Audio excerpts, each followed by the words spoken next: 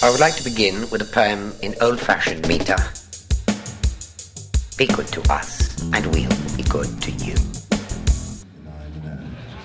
Hi, Joshua. This production will be starring Taylor M. and Cole G.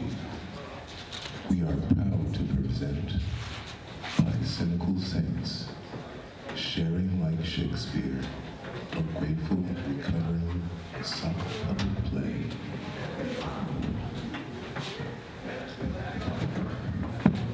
Scene 1, The Voices.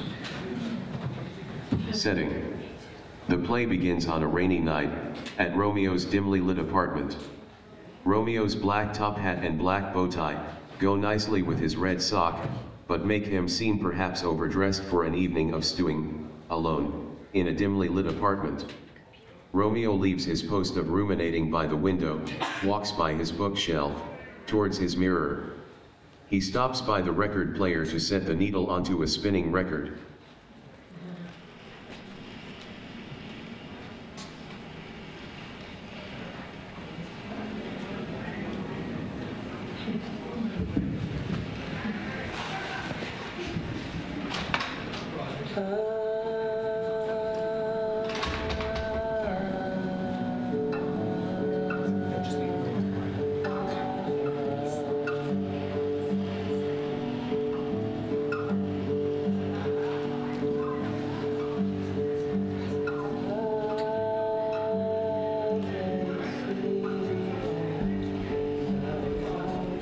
Oh, woe is me.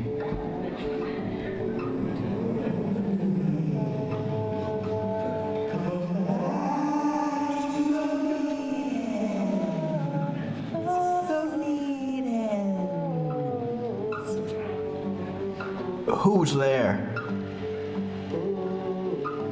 The real shame is it not come. The real shame is it not come. The real shame is it never alone, never again.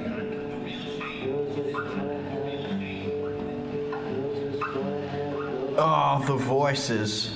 Tomorrow and tomorrow and tomorrow I cannot face. Mirror, mirror on the wall, I see only the emptiness of it all. I am trapped in this dark hole for weeks now, and I only keep digging myself deeper, deeper and deeper still. Why can't I just lift myself up by my own bootstraps and get out? I'm so sick of myself. It's as if I think that if I get enough food or enough sex or enough money, I'll be satisfied. I don't deserve to succeed. Woe is me. What if only, just one more time, please.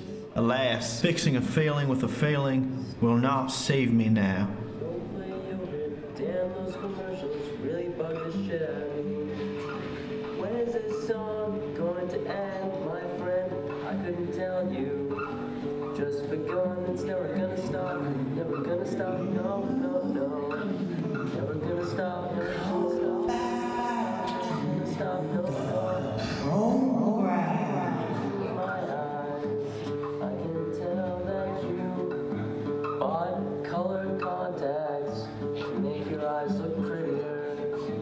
That's all you're good for. That's all you're good for.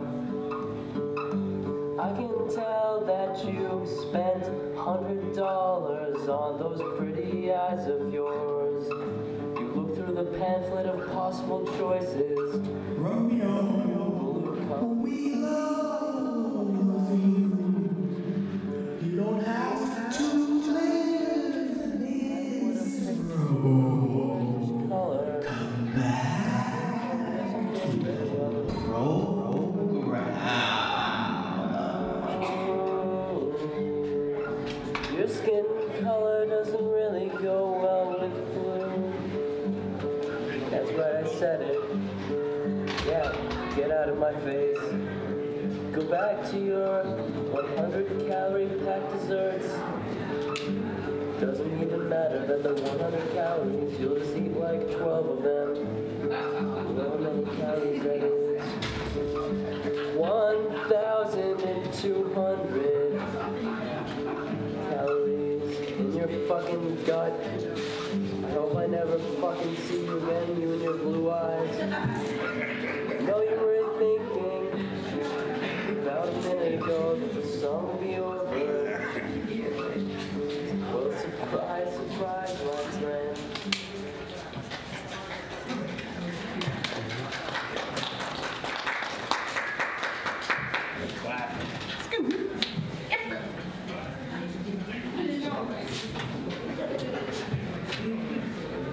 Scene 2, inner monologue. Setting. Scene 2 begins inside a small church with stained glass windows. Angry Bill sits at the front of the room in a black Key Tags Matter t-shirt. The coffee maker percolates in the foreground. Romeo slurks and slithers into a seat in the row which is located all the way in the back, furthest from the speaker, and closest to the door, also known as relapse row, also known as denial aisle. Hear ye, hear ye, hear ye.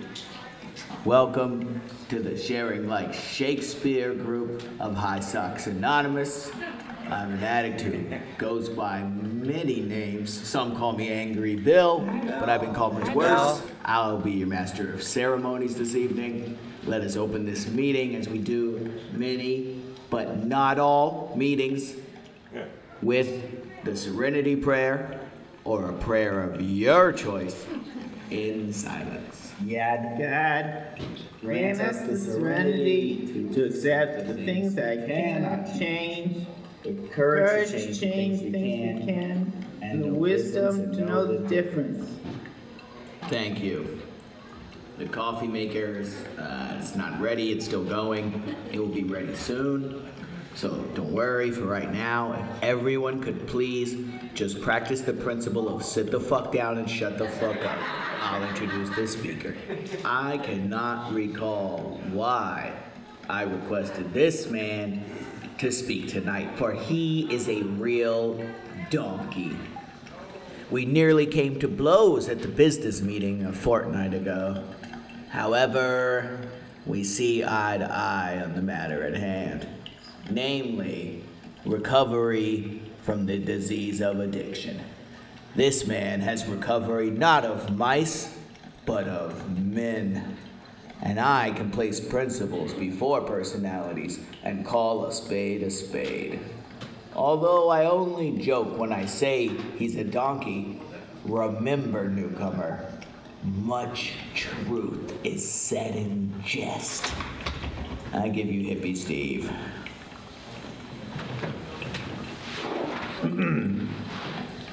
Thank you, Angry Bill.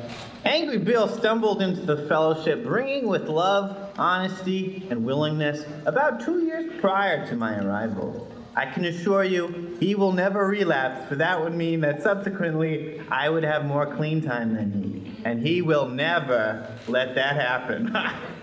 Seriously though, I thank you for the humbling introduction. I need to be reminded that I am capable of reverting into a donkey at any time, and I only have a daily reprieve from donkeydom.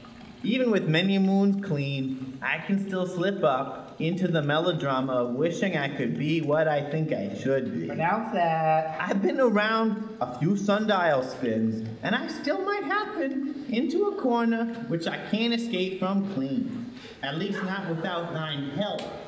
But any vast journey begins at the beginning, and thus it is. Fools, all them with their smiles.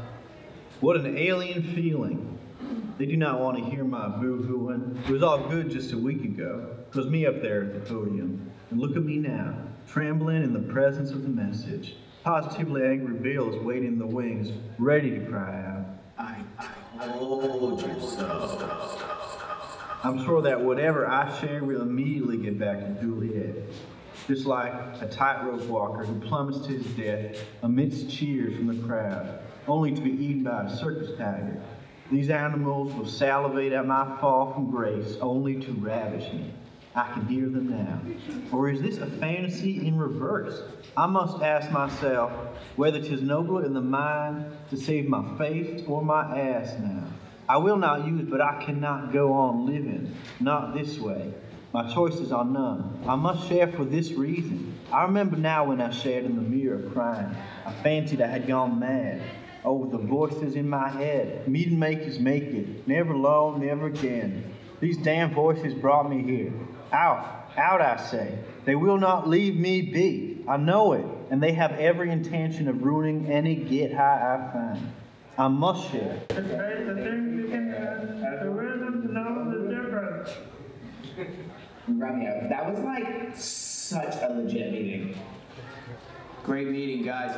Help put the chairs away, you freeloading pigeons. Close the curtain. Close the curtain.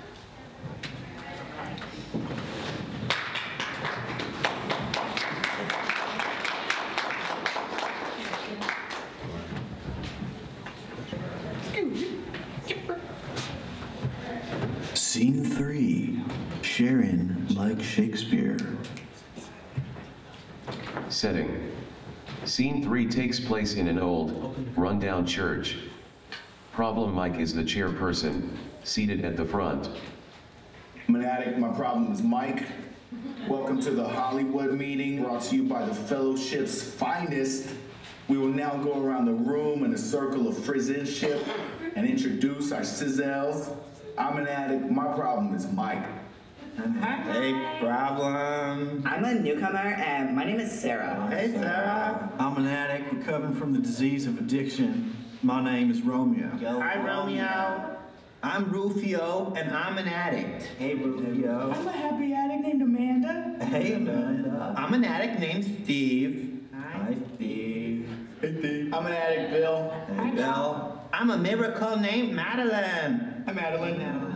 I'm John, very blessed. That's on my chest. Walk with the rest. Truly grateful. Recovering addict. Okay.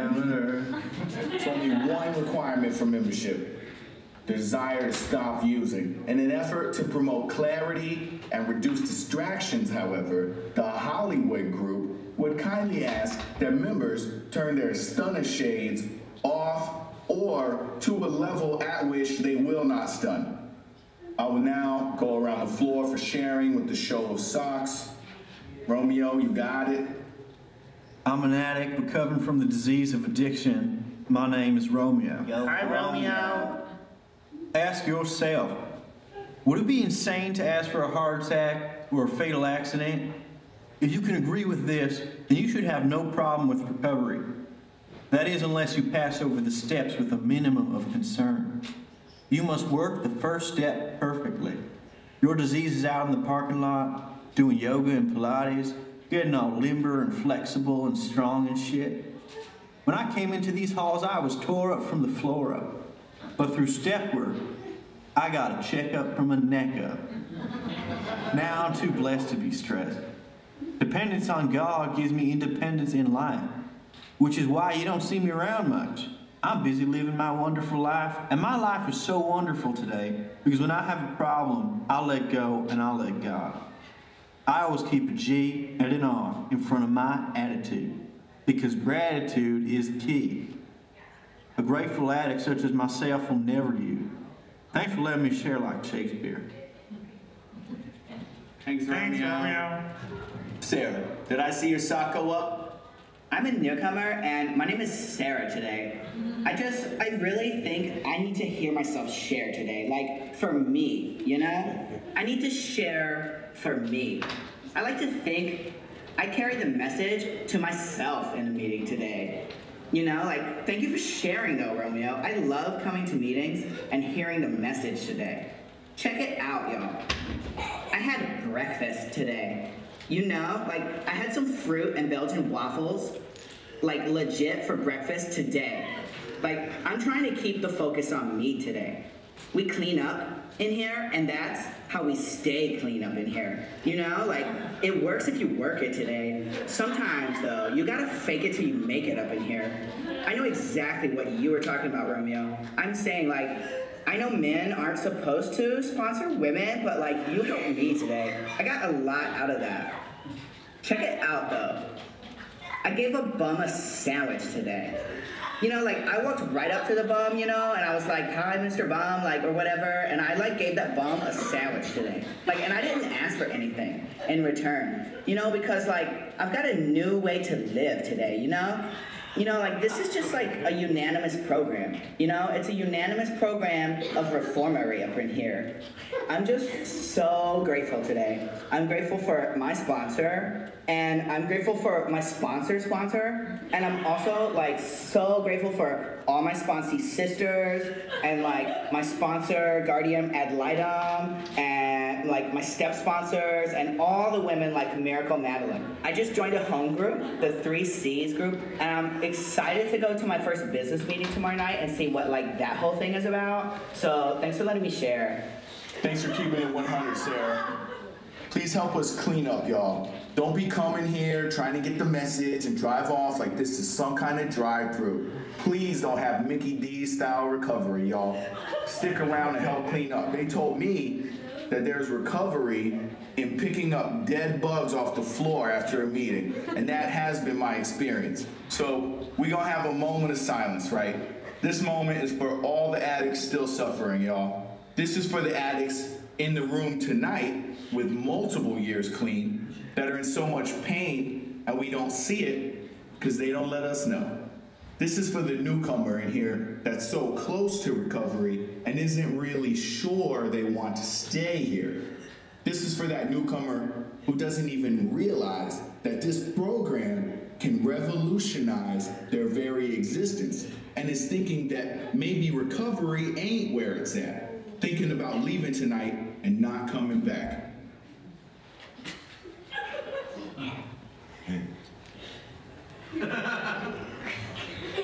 God grants the serenity to accept the things we cannot change, the courage to change the things we can, and the wisdom to know the difference.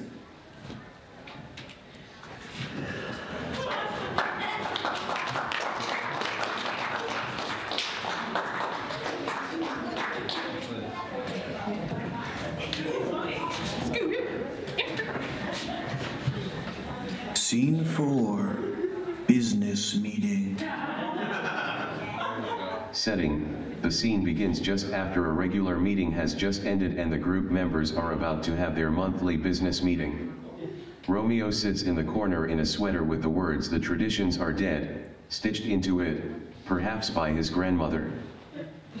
Welcome to the business meeting for the Compassion, Compromise, and Communication group. Let us take a moment to leave our egos aside and invite our individual higher powers into this concert for the primary purpose of the 3 C's group. I'm a newcomer named Sarah. Hey, Sarah. And my sponsor is about to celebrate 8 years, and I think that we should get her a cake. I know she hasn't been to the business meeting in a while. So what? She's still a member of this group. I'm not trying to be an asshole, but... No, Bill, you make it look so effortless. Waka waka waka. Fuck you, Steve. I just want to raise a question. Do we want to use the money for literature prudently and for our primary purpose? The fund flow structure, or do we want to be the most extravagant, party time, excellent group in the fellowship? Why don't we all just join the Hollywood group? Do we want to put one member on a pedestal and buy them a cake? We didn't buy me a cake last year. Who decides who is cake worthy and who isn't? You know, there used to be this spiritual principle, I don't hear it much anymore, called keep it Oh, the simple. blind leadeth the blind. Traversing in circles, we show no progress henceforth. Bill raises a good point, but simultaneously misses the point. Have you never studied the literature? We sit around discussing violations of the 7th tradition while drinking coffee, which was paid for by the very money put in the basket. It is blood money. The flow of resources is vital. We blaspheme with every pot of cheap-ass Folgers we pour out as sacrament. All to support a few members' dependency on a substance. That's right, caffeine. You are all caffeines, I say. Show me where it says coffee in the literature. I too was caught in the downs and grounds to get and make more coffee, but I am free now from having to use coffee. I say this group should enable people no more. We need to get back to the literature. If you drink coffee and you think you are still clean, I guess that is between you and God. This is outrageous. Romeo, what the fuck bug crawled up your ass anyway? I didn't realize that a cake would create such a dilemma. Okay, so I think we all have a lot to think about for next month. So I would encourage us all to talk to our sponsors about what is really going on with this group, and we can come back. As always, we can keep in mind that the name of this group is the Compassion, Compromise, and Communication Group.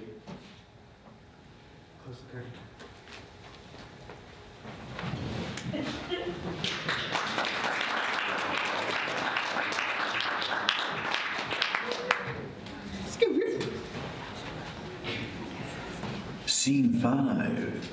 Getting honest. Setting, Scene 5 takes place in yet another meeting. The Never Alone, Never Again group of High Socks Anonymous. This meeting meets in the same church where Romeo had his inner monologue in Scene 2. Newcomer Sarah sits at the front beaming with all the excitement and nervousness of someone chairing their first ever meeting. Okay guys, welcome to the Never Alone, Never Again group. Is there any newcomer other than yours truly who would like to share? Or is there someone with a burning desire to share? I'd like to share. By all means, Romeo.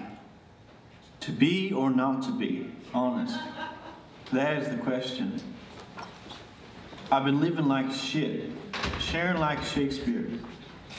Recovery is not my top priority or even registering on my radar. I've suffered spiritual lapses to the point of isolation, dereliction, and utter despair. Service work, meetings, and sponsor, these things do not concern me. What concerns me is my immediate wants and needs, my own interests and instant gratification until they become demands. I feel better than and less than at the same time, a narcissist with an inferiority complex. I want to use. If I had even the slightest illusion that using drugs would make me feel better, I would use them. Thank God for the first step. But instead, I want to alter my state through hurting myself or another person. Anywhere but here. I have reached a place with multiple years clean, where oblivion is appearing preferable. I need to save my ass. I feel constitutionally incapable of the kind of self-honesty required for this program.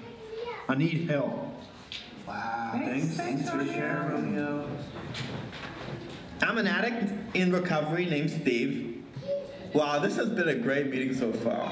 It takes a lot of courage to share honestly, especially after a relapse, any kind of relapse.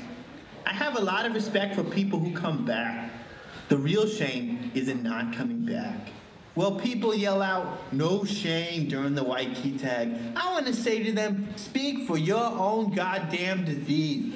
Because I don't know about you, Romeo, and all the rest of you, but I suffer from a disease that will have me feeling like I'm the slimiest, lowest, dirtiest addict in the whole goddamn fellowship. A misfit among misfits. But see, that's just my disease. I'm no worse than anyone else in here.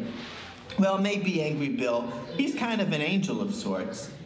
I've been around for a few sundial spins, and I have gotten sick and tired of being sick and tired.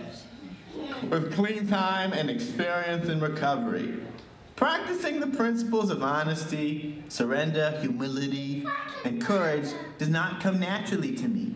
It has gotten easy with practice, but it still does not come naturally. It sure beats the alternative, though. The program still works even when I stop working it. However, I cannot live on yesterday's recovery. I have had to humble myself many times and admit the destructive nature of my self-will. It sometimes is especially difficult after I have some time and some experience with aligning my will with that of a higher power, even to the point where God's will becomes my own true will for myself in certain situations. It's especially painful because I like to believe I have changed, and I have changed. but I still have a lot of work to do sometimes. A long way to go still. Then the self-pity comes in, and I want to minimize all the progress I have made. I want to disqualify myself from recovery. Like, well, I tried and I came as far as I could go, which isn't very far. Self-pity keeps me from seeing the reality of the situation. Thank God for putting me into intimate contact with the very people who have suffered like me and recovered from the same issue. Thanks, Steve. Yeah, what's up, family? My name's Tony. Tony Sausages. I'm an addict. First and foremost, before anything, I want to thank my wife, Karen Renee. Why? She made red sauce with pasta before I came to the meeting. There was a time when I could not eat red sauce with pasta. Why? Because I was out there using. What do you think? This is a fucking game? Huh? You come up in here, cross-addicted, fucking triple afflicted? What the fuck is wrong with you? This is not a game. It talks about it in IP number 942. Read it. That's the problem these days. Nobody reads the literature. I gotta tell you something, okay? Okay, family? There's a lot of misinformation around here. The greatest enemy of knowledge is not ignorance. It is the illusion of knowledge, okay? I'm a student of the literature. Tony Sausages, over and out.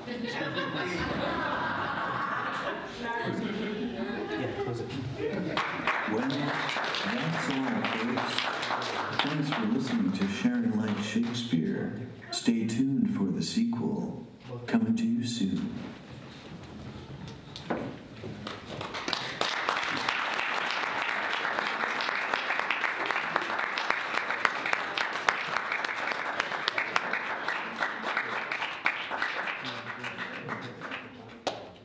Wow, this has been a great meeting so far. It takes a lot of courage to share honestly. God grant us the serenity to accept the things that cannot change. Mirror, mirror on the wall, I see only the emptiness of it all. I'm an addict. My problem is Mike. Welcome to the Hollywood meeting. I'm a newcomer, and my name is Sarah today. I really think I need to hear myself share today. Like, for me, you know? I need to share for me. I like to think I carry the message to myself in a meeting today. Thanks for keeping it 100, Sarah. So, we're gonna have a moment of silence, right? This moment is for all the addicts still suffering, y'all.